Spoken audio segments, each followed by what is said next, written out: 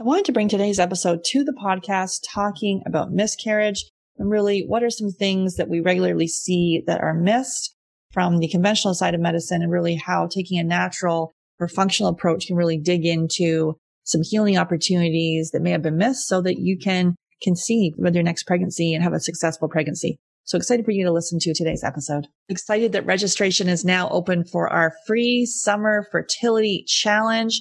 The fertility challenge starts on Monday, July the 19th. Just go to fertilitydietfreebie.com. That's fertilitydietfreebie.com to register. In this live 5-day challenge, you'll learn which foods are right for your fertility so that you can prepare for pregnancy success, which foods could be harming your fertility so that you don't waste time consuming the wrong diet, simple steps you can implement right now so that you can optimize your preconception health and get pregnant naturally. I have worked with a chef who has a nutrition background to prepare these new summer recipes that will help prepare your body for a baby. This challenge is for you and your partner. Go to fertilitydietfreebie.com. That's fertilitydietfreebie.com to join. I regularly speak with 5 to 10 couples per week who are struggling to have their baby. And although we want to help everyone, we only have 4 spots available per month to work with us. I would like to invite you and your partner to a Supercharge Your Fertility Discovery Call. And this call is for you if you meet at least one of these criteria. You've been trying to get pregnant for at least 2 years. You've been through at least one failed IUI or IVF. This calls for action takers. If you're not ready and you wait, the risk is you'll need to wait 2 to 3 months for a spot to open up. If you're seriously considering working with us, go to Fab Fertile, F-A-B Fertile, and click on Book a Free Call. That's Fab Fertile, F-A-B Fertile, and click on Book a Free Call. Then you'll be all booked in and ready to spend 30 minutes to give you the action plan to getting pregnant naturally. There's a lot of information about which supplements are right for fertility. And like most couples I speak with, you are probably taking a lot of supplements. But are these supplements optimizing or harming your fertility? That's why we recommend professional grade supplements without harmful dyes, fillers, or top allergens so that you can prepare your body in the best way for pregnancy. And as you may know, we take a functional approach to fertility. And while supplements are included in your customized protocols, which are based on testing, they are only part of the equation because there's no pill you can take that will out-supplement the basics, such as poor diet, dysregulated sleep, either moving too much or not enough, and not dealing with chronic stress. So we do recommend basic supplements for both men and women. And these are essential starters that you need to have right now to optimize your preconception health. And I'm excited to offer you a special discount at our Fab Fertile store. You'll receive 15% discount on our professional grade supplements. So simply go to Fab Fertile Store. That's F-A-B fertilestore.com to access the basic supplements so that you can prepare your body for pregnancy success without wasting time and money on supplements that may not be right for you. Go to Fab Fertile Store. That's fabfertilestore.com and save 15% on your order. Hey there. Thanks so much for listening to the Get Pregnant Naturally podcast. And I've got a favor to ask you. If you are enjoying learning about the functional approach to fertility, consider going to iTunes and rating and reviewing the podcast. This is how it helps the show reach more people that are struggling with infertility, knowing that there's another approach that really can get to the bottom of why it's not working in the first place. So all you need to do is, if you're on the app or the desktop, just go in and consider leaving a 5-star rating and leave a review. And there is step-by-step instructions in the show notes showing you exactly how to do that. So if you can just take a few minutes, just take the few minutes right now. You can pause this recording, come back, leave the review. It would really mean the world to me and help others that are on the fertility journey as well. Take care. I didn't need to go to donor eggs. Obviously, I don't regret it. I have beautiful children. I could have done things differently, restored. I was still cycling back in my 20s. I could have looked at my health, the environmental toxins, the stress I was under. Many women are being told their eggs are too old. That's often merely an assumption that's not based on actual evidence. The reason being that there is no direct test of egg quality. You can't test egg quality. It's the man who's got a food sensitivity or he has a zinc deficiency. Like, there can be a root cause to these symptoms that are, quote unquote, period problems, that the doctor will pass you a pill without any question of why. And some part of you knows that if you can reframe your journey from not want to struggle Or if it is struggle, learn how to embrace the struggle. Learn how to embrace it. Most conditions in the child occur during the 9 months of development. It's the genetic switches are turned on or turned off, and they're pre-programmed. So you are in such a powerful, amazing position to do amazing things for your kids. Why is IVF the first step? Because we believe it should be the last step. Welcome to Get Pregnant Naturally, where functional medicine and natural fertility solutions will help you get pregnant and have your baby. Hey there, I'm Sarah Clark, founder of Fab Fertile and your host. I believe the functional approach is the first step for anyone struggling with infertility, and my aim is to help you get pregnant naturally. Today, I'm welcoming Dr. Aumatma Shah to the podcast, and we're digging into miscarriage and trying to conceive after loss. Dr. Aumatma is a double board certified naturopathic doctor and endocrinologist. In practice for close to 15 years, she specializes in fertility and is the best-selling author of Fertility Secrets, What Your Doctor Didn't Tell You About Baby Making. Thanks so much for listening. I'm so glad that you're here. Make sure you hit subscribe. And if you know someone else who is on the fertility journey, please share this podcast with them. Hey, Dr. Aumatma, excited to have you on the podcast. Thanks so much for having me, Sarah. It's good to be here. Yeah, awesome. Awesome. Well, first of all, can you share your journey and how you came to do this work? Yeah, totally. So for me, I was already doing a lot of women's health in my practice. I was a naturopathic doctor by training. So I was doing, general women's health. It was about 5 years into my practice that I was going through my own personal questions around whether or not I wanted to have children, if the person that I was with was the person I wanted to have children with. And he was ready. We were married. He was ready to have kids. And I just there was something in me that was just like, no. But I was also very aware of what I had learned in medical school, which is our fertility drops off of a cliff at 35. So that pretty much was all that I had retained. So I just massively started researching, what can I do for my fertility? And while I was researching, I kind of came upon so many studies around how natural medicine can support fertility, how natural medicine can help preserve our fertility so that we can wait till later in life, and how little of it is actually truly based on age, and more of it is based on what's actually happening within our bodies. So I started sharing about that, and I've always been on different podcasts and things. People would ask me oh, what are you finding about fertility? And I would share what I was researching. People started calling and they were like, hey, can you help me with my fertility? And it took me a long time to say yes to the first person. And, and the first person I said yes to, she was like, I basically was like, listen, I've never helped anyone have a baby. This is, all of what I know about fertility is theory. It's not actual clinical knowledge. I really want you to tune into your intuition and decide if I'm the right person to support you with your fertility. And call me on Monday and it was a Friday, call me on Monday if this is a good fit. And she called me Monday morning and she's like, you're the weirdest doctor I have ever met, who has the audacity to just be honest and tell me you've never had anyone get pregnant. But my intuition is really clear. You're going to help me. Mm-hmm. And I was like, okay, great. Let's do this. She was my first patient. She got pregnant within 3 months.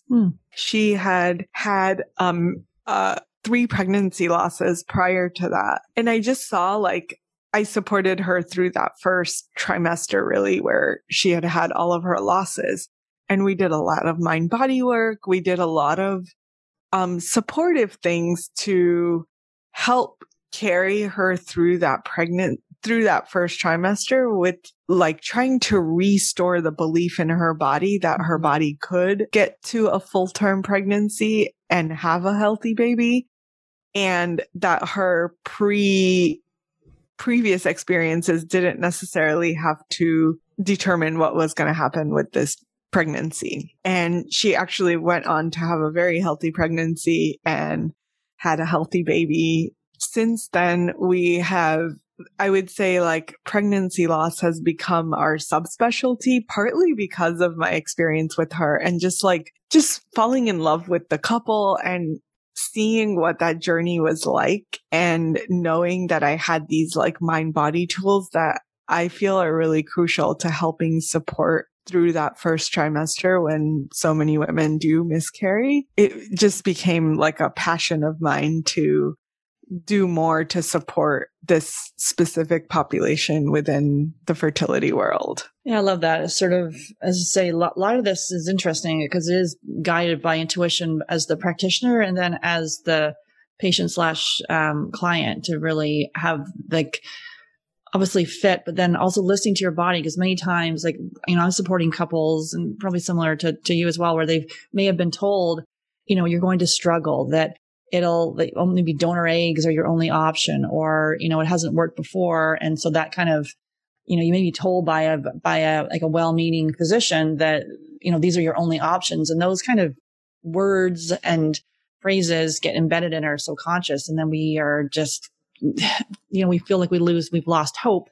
And then that's what kind of breeds that whole impatience and panic and the biological clock, and then has us do things that really don't serve us. And we just race. And that was me, like racing like this maniac. And like my whole life actually been doing that, and sort of to be able to, you know, to be able to look at the impatience and see where it's coming from and address those sort of things, and then approach life in a more of a calm manner. Like you can still move ahead with a sense of urgency, but not in that panic, lack kind of place. Yeah, absolutely. I think it's so vital that we learn to slow down and we learn to like take our intuition into account and really like be in a space where we can fully let our bodies do what they're designed to do. And it's so hard. I feel like it's hard when you've been on a fertility journey for 3-5 years, or you've had a few miscarriages. It becomes harder to trust that inner wisdom. And I think that that's probably you find this too, is like, that's where our approaches can really elevate people into reconnecting with that truth within us.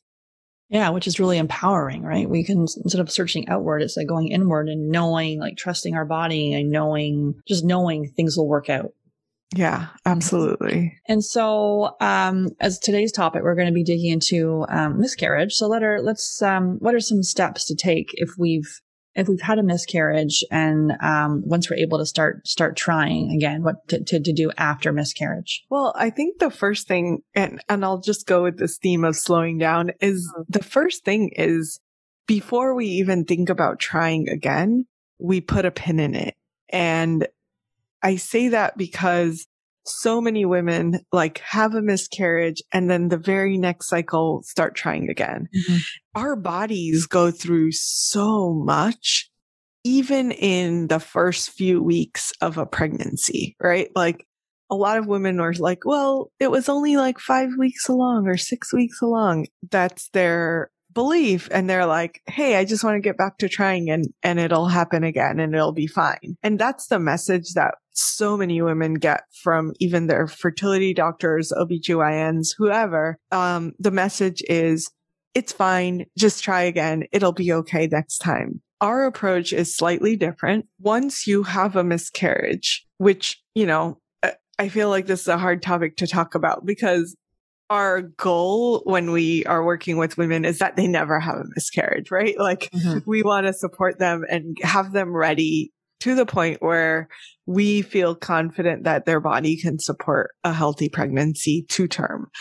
But if it does happen, then our next step is to really like pause, reassess, realign in the sense of like, let's make sure that our hormones actually go back to optimal state before we try again. And that again is to help reassure our bodies, but also like the hormones and the signals that those hormones are giving out are going to impact the quality of the eggs. So if and when a miscarriage happens, it's really important to get those hormones back to alignment before trying again. If you aren't working with someone, then at least waiting 2 to 3 cycles before you try again is essential. But if you have the capacity to work with someone, then really working with them on, hey, it's great. Like, let's acknowledge that your body got pregnant, and that can be a celebration in and of itself. This just happened. We were working with this woman who has been on the fertility journey for 7 years, I believe, and she has never gotten pregnant. She's been through multiple IVF cycles, never conceived, and now she's 45. She started working with me last year, and I gave her the green light to go ahead and start trying. They literally got pregnant on the first try, which I wasn't anticipating at all. And then her body was doing really well with sustaining the progesterone and all of that. And then she actually, I believe that what happened was she went for a trip or something like that, and she ended up having a miscarriage. She miscarried at the 6 or 7 week mark. And her instinct was, oh, I had a miscarriage, but amazing. Like, I got pregnant for the first time ever, like that alone, she's celebrating. And, she was ready to start trying again. And we did the same thing. Like, let's put a pin in it. Let's rebalance. Let's wait till your hormones are back to balance. And sure enough, her estrogens are still off the chart, which has always been an issue for her. And her FSH was high, which is not uncommon for a 45-year-old. So we were like, okay, let's hit the reset button. Let's get your hormones back into alignment, because with an FSH of 11 something, there's no chance that your body is producing really great quality eggs. And we want to make sure that those eggs are really good quality before you get pregnant again. I kind of like talked to her about it. She was like, okay, I'm on board. I trust you. Like, we can do this. Like, in my gut, I'm like, I know she's going to be fine, because yes, she's 45, but she has lots of eggs. So that's a good thing. Her body's done it once, like we got her to that optimal hormonal balance place.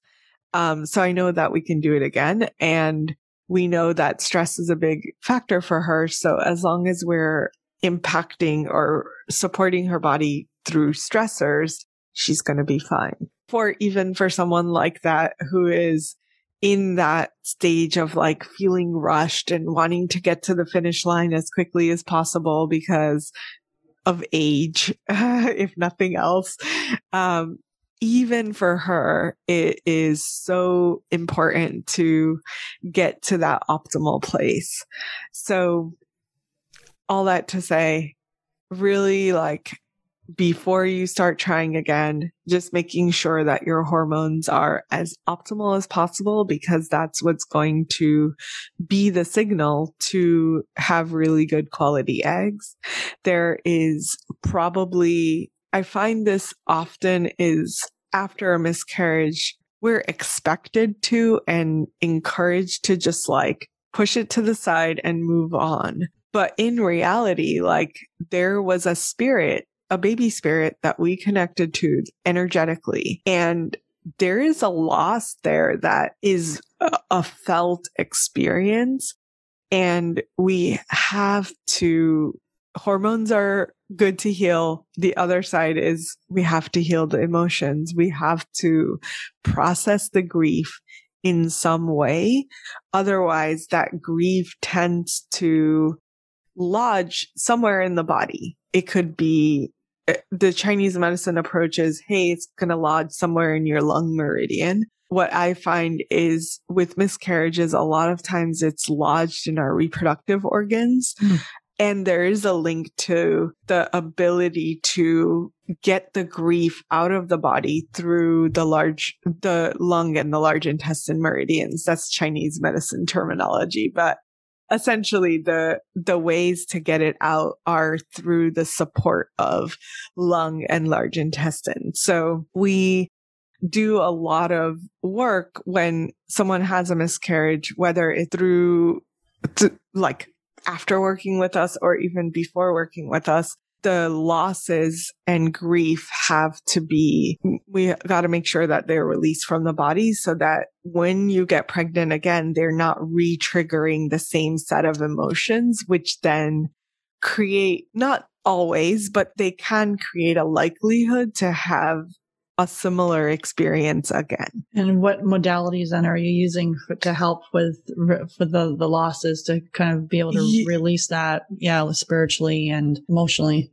So I'm trained in something called Body Intuitive, which is a system that's based on acupuncture meridians, but sort of like the energetic aspect of it.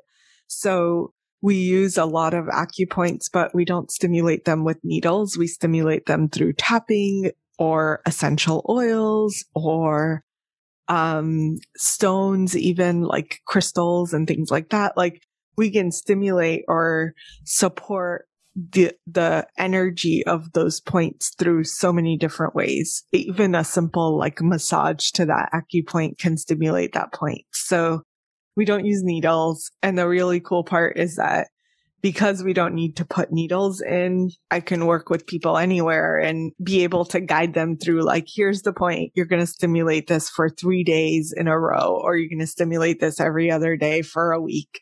Whatever their body needs, it's really individualized, and we have the capacity to individualize it for them. Nice. Because I think this piece where people are like, with grief, it's not linear, and being able to sort of will hit people and not knowing how to, like, we're like, just get on with it. We want to, although, obviously honoring that loss. And sometimes people aren't even able to honor it if they haven't even shared it with anyone, and then let alone being able to process it. And as you say, getting pregnant again could then, the early weeks and months of pregnancy can be very, anxiety inducing for people. So to be able to work through that ahead of time, that's like taking that. So are you saying like a minimum of 2 to 3 months after a loss? Yeah. Definitely. Yeah. Anything else to do before they start trying again? What else? For me, it's always, if they're coming to me having already experienced a loss, I also feel like there is a set of things that we want to check out for the guy to make sure that the sperm and the quality of the sperm is not also contributing to the fact that they're having a miscarriage. And it's been probably 6 or 7 years now. I had this couple that had experienced another couple that had 3 losses before they found me. I looked at the woman's hormones and I was like, yeah, there's some things we need to work on. And yes, those things are going to help support egg quality, but it's not enough. There has to be something else, right? I asked the guy and he was like, no, the doctor said my sperm are great. I'm like, okay, great. Send me the results. I look at it and I was like, no, the sperm are great. I was a little bit like, what do we do now? And I had started seeing a connection between blood sugar levels in men and how it links to not so much quality of sperm that can be detected in a semen analysis. It's not getting picked up in a semen analysis. But there's something going on with the quality of the sperm if this couple has had the miscarriage. And it's taken years in the research. Like I've been tracking this for a while now. And it was only 2 years ago that I finally saw enough studies that were like, yeah, this is a link.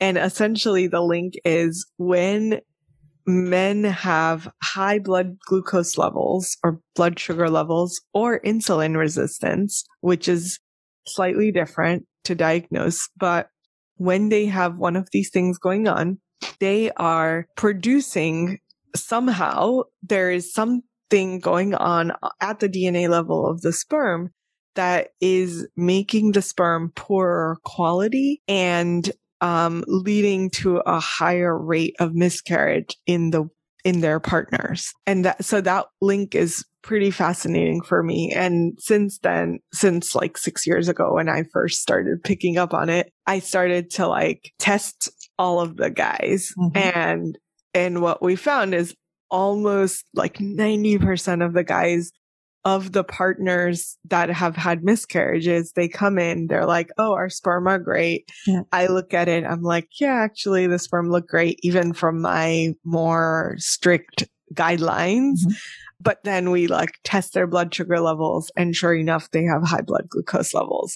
Mm-hmm. And quite a lot of them are bordering on diabetes and have never been tested. It's never been detected. They don't have any signs or symptoms. So they're just like going about thinking they're amazingly healthy when they're not.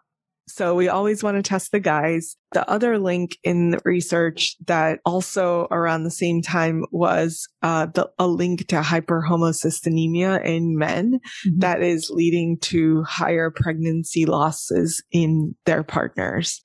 So just those two, there's other things that we like to test just to make sure the guys are healthy. But those two specifically have links to miscarriage rates. And that should definitely be something that we want to test in the guys. And if it's an issue, we want to address in a way that supports their bodies to produce healthier sperm. And sometimes that will take like 3 to 4 months to test, address, and reset before we give them the green light. So those are things that we're always wanting to look out for and making sure that because an embryo and the quality and health of that embryo is based on not only egg quality, but also sperm quality. We just want to make sure that we've done everything we can for the couple before they conceive again. Can you just talk a little bit more about the homocysteine anemia that you're talking about?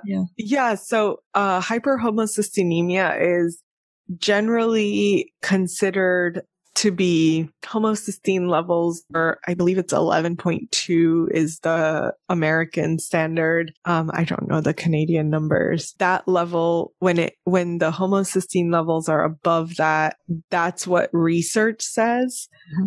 Our standards are a little bit different. Because I've been trained by Dr. Ben Lynch, who does a lot of like epigenetic work, his standard for homocysteine is if it's above 7.2. If the homocysteine level is higher than 7.2, we're going to want to do something about it. And essentially, homocysteine is a byproduct of methylation gone wrong. So if your body is not methylating, which is like, I never know how to explain epigenetics simply, but essentially there's all these different pathways in our body that need to operate in a certain way to make sure that we're absorbing and utilizing the nutrients from our food, from our supplements, etc. And a lot of that work is dependent on genes. If we have certain genes that are quote unquote mutations, they're not really mutations. It's like variants of a gene. When we have certain gene variants, it leads to a likelier chance that those pathways are not functioning to their best ability. And when that's the case, the homocysteine is going to go up. And traditionally, homocysteine is like super inexpensive test that most doctors are happy to do for guys. Like it literally, I think out of pocket, when we ask people to pay for it out of pocket, if their insurance won't cover it, it's like $15. It's not expensive, but it's a very interesting marker to use to determine whether or not there is an issue with methylation and this gene profile, or if it's not an issue.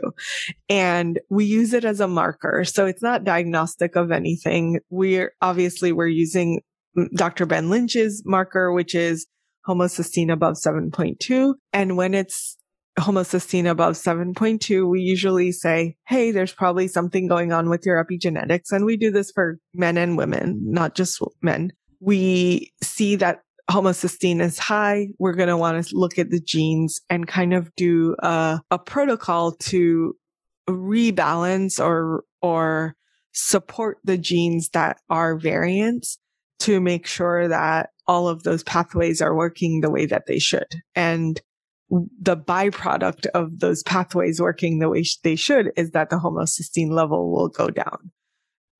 So that's the long explanation of the homocysteine and how we're using it in fertility. Great. And definitely for the listeners to go check out, I interviewed Dr. Ben Lynch on the podcast, so you can check him out. And I have his book sitting right beside me here, Dirty Genes, which is a really good read. Actually, it can be a complicated subject, but he just breaks it down in a very, like, for the layman. And it's really quite powerful book. I love it. You can check out that episode. I just wanted to go back about the green light piece, because this is something where, as most people are like, when they start trying to have their child, they want to have their baby then. They don't want to wait.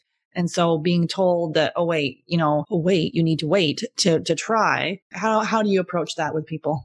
We usually tell them that up front in our preliminary consultation, like, listen, you're going to be expected to put a pin in trying until you get the green light from us. And that green light might come at the 3-month mark, but sometimes it takes 5 months. Sometimes it takes 6 months. It's really based on what it is that we see, what we think is optimal, and you won't get that green light from us until you're optimal. And if you get pregnant outside of that, there are certain risks that you're taking. One is the risk of, let's say you get pregnant. In our program, one of the initial steps in the program is detox.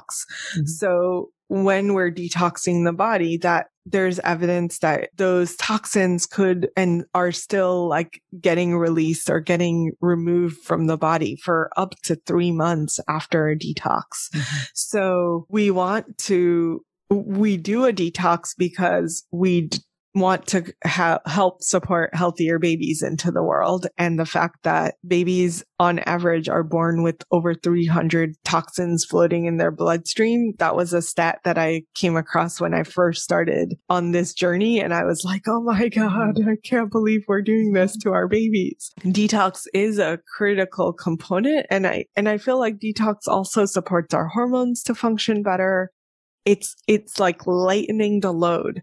So detox is essential, but if you get pregnant too soon after a detox, there's a possibility that those toxins are still floating around in your system and you're passing those on to your future baby. And we don't want that. So that's number one. Number two is if you get pregnant and we didn't know that you had started trying, the likely chance that you are on some herbs that are contraindicated in pregnancy is really, really high. So we want to eliminate that as a factor.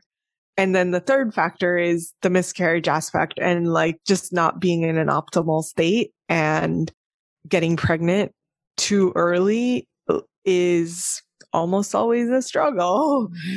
We just had this happen with this woman. She's 39. They're so amazing. This couple has been just awesome. I've only been working with them for like 3.5 months. They had a oops pregnancy, essentially. So she flew out to us to get the hands-on treatment. And while she was with us, like, we're doing things that are essentially contraindicated in pregnancy with the assumption that she's not pregnant because we asked her not to be. But she had gotten pregnant like 2 weeks prior to that, had a positive pregnancy test, or she mentioned to our technician that does the hands-on, that she hadn't gotten her period yet. And my tech knows, she's like, hold up. You need to go do a pregnancy test before we go any further. Sure enough, she's pregnant. We had to cancel her week in that we had her. Like, she couldn't do any of the therapies, and only to go fly home, and it didn't end up sticking. It was a bit unfortunate, but she was on some things that are contraindicated in pregnancy. She was about to do a treatment that was contraindicated in pregnancy. And had she waited a couple more months, we would have had her in the optimal place. And she was like, well, I'm really concerned that my progesterone levels were so low when we tested it. And I'm like, I'm not. We haven't worked on that piece yet. Like, it's often people start feeling better and they're like, oh yeah, we were just having fun. And oops, we got pregnant. and didn't realize we were ovulating or whatever. Mm-hmm. And it's fine. It happens on occasion. Like, I'm not blaming her at all, but it's just like a good teaching moment to realize that if you are working with a practitioner, especially in our practice, we have a process, and we know that 85% of the time when people complete the entire process, they're going to get pregnant within 1 or 2 cycles. So we really believe that the waiting actually gives people more time on the back end to, if for some reason it didn't happen right away, it's still not a freak out moment because we know that we've added time to their ovarian clock, quote unquote, if we want to call it that. So usually we just have those conversations up front. We're letting people know.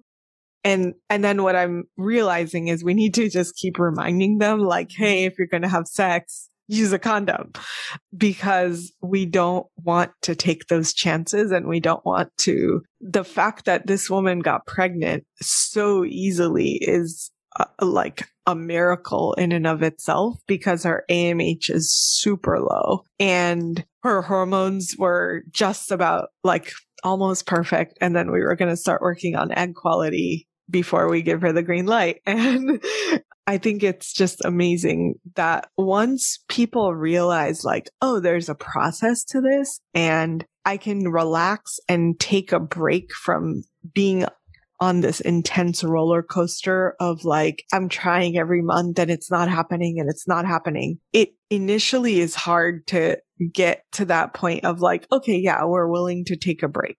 It's kind of difficult to get people to that point.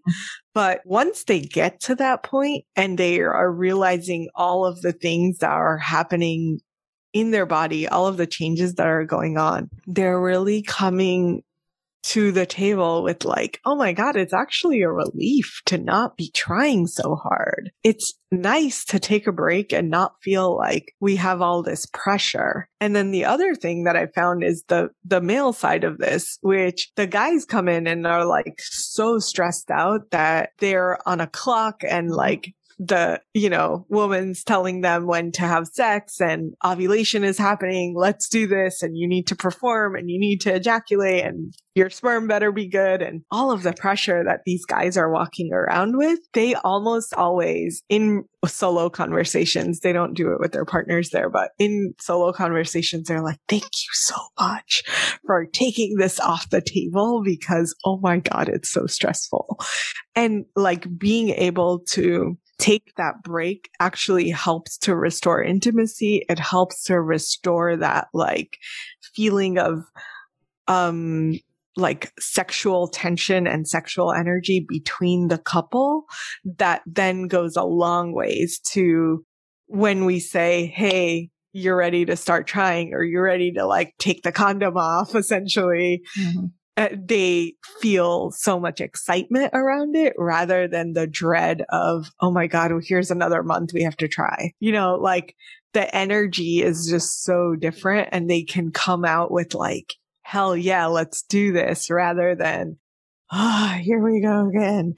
And it's magic. Like the weight and putting a pin in it is so magic that it's really hard to it's hard to not do it, and it's essential to do it. Yeah, I agree. It's like the analogy of 2 steps back for 1 giant leap forward. And it can be hard when you're in the middle of it and you want to keep going. And then when you're saying, you're like, wait, there's like a proven plan, there's a proven method to follow here.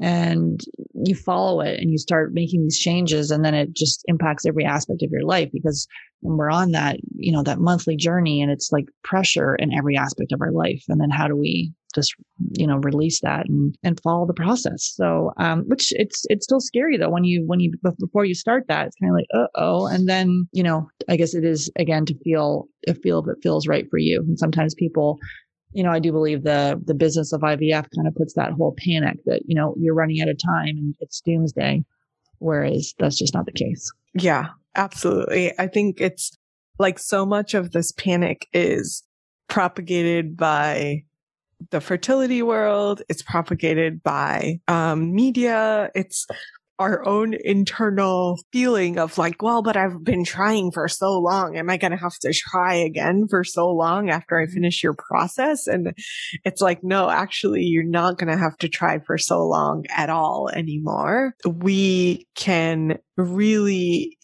like get you to a new state, and quote unquote trying from that place is so different. And it's easy to, or I would say it's hard to see it in the future because you're so in the place you're in, right? Like you're so tied to this idea that you're on a clock and you're running out of time. And if you're able to pull out of that paradigm and say, hey, maybe there's a new possibility for me. And that possibility is going to transform how I try. It's going to transform my likelihood of getting pregnant. Then we can kind of embrace that new possibility. But I feel like so many of us practitioners probably function similarly in that, like, we have to hold the vision for these couples until they can hold the vision themselves. Absolutely. And any common themes that you're seeing with miscarriage? I would say just what we've talked about, like a lot of the emotional energies being stuck in the body. That's definitely a really big theme. The kind of hormonal imbalances on the women's side that lead to potentially low quality eggs. And then the physiological impacts on the male side, the blood sugar and the homocysteine levels that lead to potential sperm issues leading to potential miscarriage. So those are the main things. I would say the last tip that I might add is to be very careful with travel. And I've seen this a lot, and I don't know why it is. Like, maybe I need to go and see if there's any research papers on this, but I've seen that women who travel in that first trimester, and this is especially true for women over 40, but I think it can apply to anybody. Being in a place where you are traveling in that first trimester, there's a likelier chance that it could land in a miscarriage. And it's unfortunate because I want people to be able to travel, and I don't really want women to like schedule their lives around this. But I do find that there's something about being in the air on an airplane that is a negative impact to pregnancy. Yeah. Massive EMFs and all the toxic air that we're inhaling. I love the podcast. I follow Luke Story. He has the Lifestylist podcast, and he is he's like, when I get on a plane, people think I'm completely crazy. He goes like, I have an EMF blanket. I have like my own water that I supercharge. I have this whole entire thing because he is extremely sensitive to EMFs, and literally just finds his whole body goes off. It's just interesting because it's like, yeah, we're told everything's safe, right? But then like never ever drink the water that's served you on a plane. It's like got so much junk in it. So it's interesting to see that like anecdotally, right? Where you're seeing that. It's been a little bit of a query, like I've seen it enough that I'm like, there's something happening here, but I haven't seen any studies on it, so I can't be like, hey, you can never travel. Right. I just tell people like, hey, if you're going to travel, maybe don't do a 15-hour flight for sure. But if you need to get on a plane for an hour or 2 hours or whatever, it's probably going to be okay. I can't guarantee it's going to be okay, but probably it's fine. And so do you have any books or apps or documentaries, anything you're personally obsessed with right now that you wanted to share? I am, like, when I talk about books, I'm more into like personal development stuff than health related books. But there's a book that I just started listening to called The Queen, How to Be a Queen or something like that. I found it fascinating because she talks a lot about how to be in our feminine even while we are, here it is. I was trying to look up the name. The Audacity to Be a Queen. Oh, sweet. It's a lot about like how to live in our feminine energy without like feeling like we have to lose the part of ourselves that's passionate about our business or our work or whatever it is. You know, like I feel like there's a dance that we're doing. I often am trying to support women to embrace more of their feminine energy, but it's not necessarily meaning like, yeah, you just have to be a pushover or anything like that. I feel like the feminine is just so often misinterpreted. So I love listening and reading to books about that. And this is my latest one right now. Nice.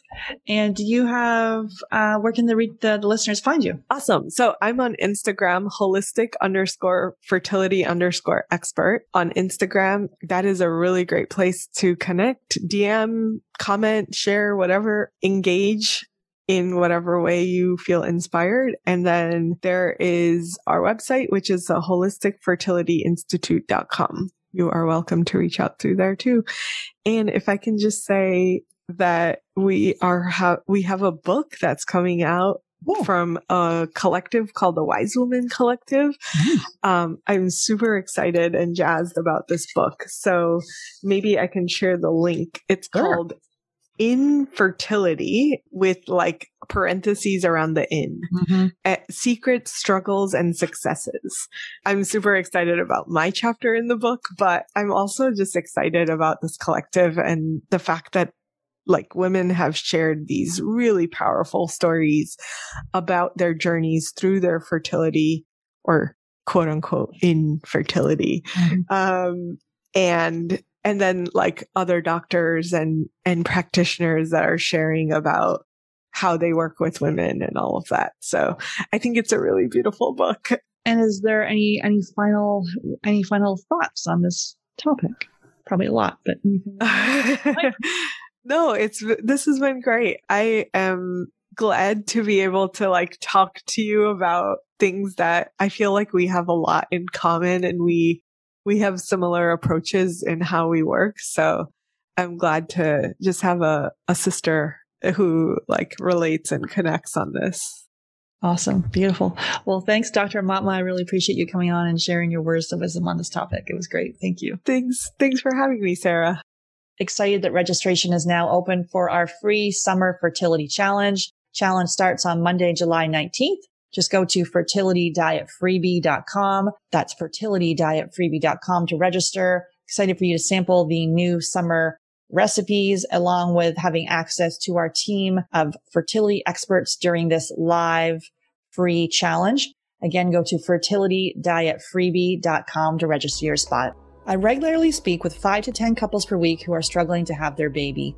And although we want to help everyone, we only have 4 spots available per month to work with us. I would like to invite you and your partner to a Supercharge Your Fertility Discovery Call. And this call is for you if you meet at least one of these criteria.